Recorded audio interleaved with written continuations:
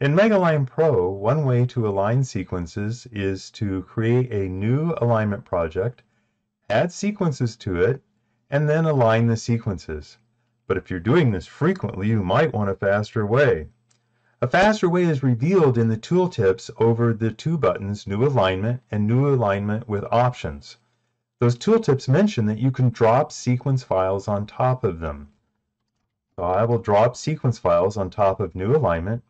A new alignment document will be created, the sequences will be added, and they'll be aligned using an alignment method chosen automatically.